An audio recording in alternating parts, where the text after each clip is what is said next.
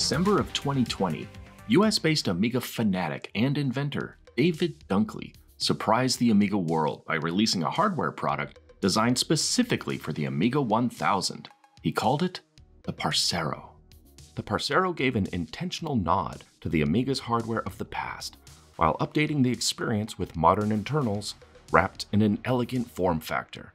It brought a whopping and truly fast 8 MB of contemporary auto-config SRAM, a large step up from old DRAM.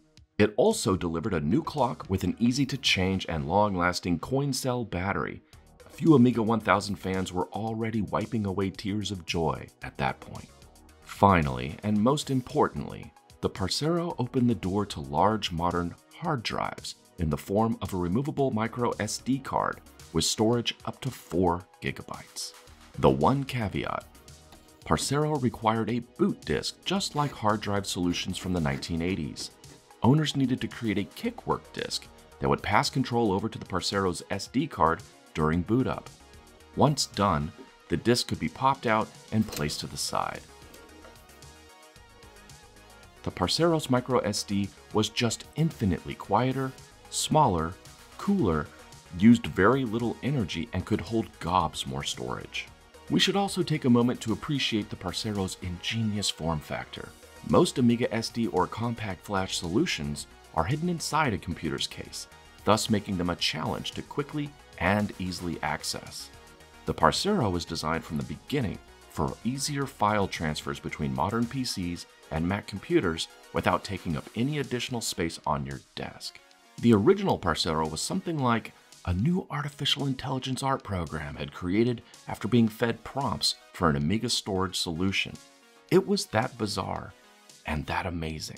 The fact is that the chips required to build the Parceiro are no longer available.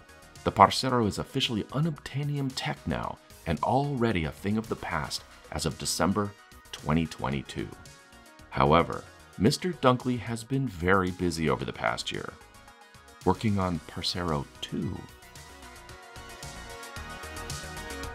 New features. Fully auto-config. And while it lacks a pass-through connector, most folks won't care. Fully auto-booting, and the SD card is removable. The device driver is 8 KB in size and is stored within a 2 MB USER-FLASHABLE ROM. The driver, Parceiro.device, is automatically loaded at boot by the Amiga. You can actually pop the SD out after the Amiga has booted if you want to, although I wouldn't recommend it.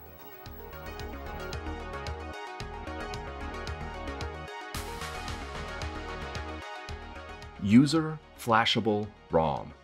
Guys, this is where the real magic happens. Parceiro 2 can provide multiple kickstarts via its flashable ROM chip.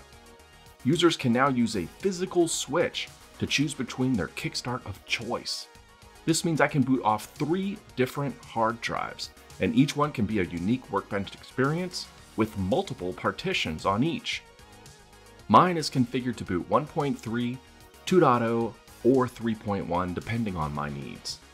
And each version of Workbench is broken into multiple drives. There's even a 4th global drive that each Workbench can see that I can use for file transfers between my modern computer and the Parceiro's multiple platforms. It's amazing. The I/O is very peppy now. The CPLD allows us to go from an 8-bit interface to a 16-bit interface for the SD read transactions.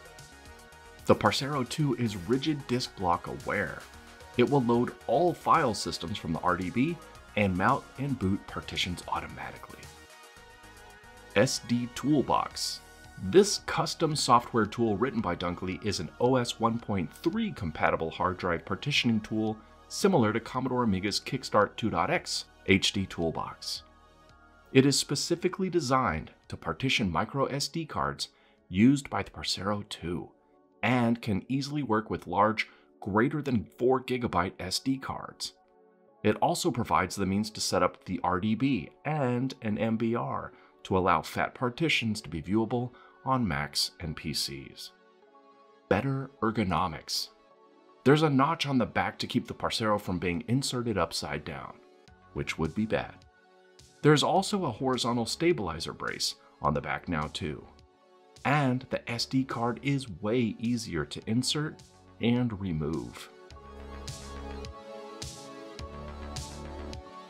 The CPLD is still just 16-bit. The 68000 bus is only 16-bit, and the original Amiga driver was 32-bit. But the Parceiro 2 is NSD TD64 compliant. That means its driver is now 64-bit, just like your phone. It can access 2 to the 64th power, which equals 16 petabytes. However, the data partition on your Parceiro's SD is 11 gigabytes, for example, and uses PFS3 on Kickstart 1.3.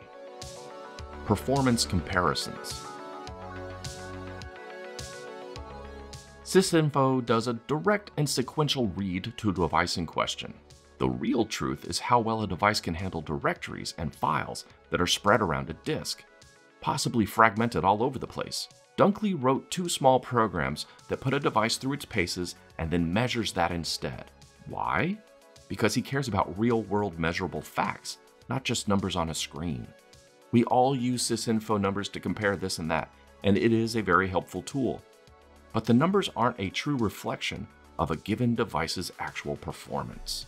SDWORKOUT writes 200 16-kilobyte files and then reads those 200 files using the file system routines to manage them, like in the real world. SDWORKOUT 2 does the same thing but in 64-kilobyte chunks. The programs delete the files when the tests are complete, after the results are shown.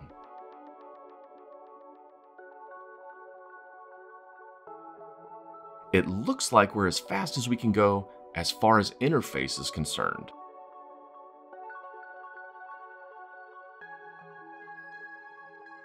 Hardware modification requirements. Option 1. No rejuvenator. In order for the Parceiro 2 to provide Kickstart ROM to the A1000, 2 PAL chips, programmable array logic, not to be confused with the video standard phase alternating line, which shares the same acronym, must be replaced and a wire must be added. This modification is possible to be performed to either NTSC machines with a daughter board or non-NTSC machines that lack them. Everyone wins. Option 2. With a rejuvenator. If you have a rejuvenator installed in your Amiga 1000, at a minimum you enjoy 1 or 2 megabytes of chip RAM and a Kickstart ROM. If you were to acquire a Parceiro 2, the only thing you'd have to do is remove the original Kickstart ROM chip and check your jumpers. That's it. The only issue I ran into with the Parceiro 2 was the combination of my 14 MHz add speed accelerator. For some reason it would lock my system up, which is strange because some other add speed users have no issues at all. Something about the timing is just slightly cranky. However, if I were to upgrade to a 68010, I could increase my already stellar I/O reads and writes from 10 to 20%. It's an option. David Dunklee said, "For me, it's all about my personal understanding, learning, and nostalgia. I've learned a ton over the last year, and got to relive some good moments with some new friends. If I were to sum up the differences between Parceiro 1 and Parceiro 2, it's the addition of auto boot, speed, and better fit function. For those willing to make a modification to the internals of the Amiga, you also get 3 user-selectable, flashable kickstarts in ROM." The Parceiro is a hobby. There are no current plans to produce these in large volumes. Parts are difficult to acquire, and time is limited. The fun from David's perspective is in the journey itself. And from that standpoint, take it from me, this journey is worth taking. It's amazing. So remember guys, keep that AmigaLove flowing, and we'll see you next time. Bye-bye.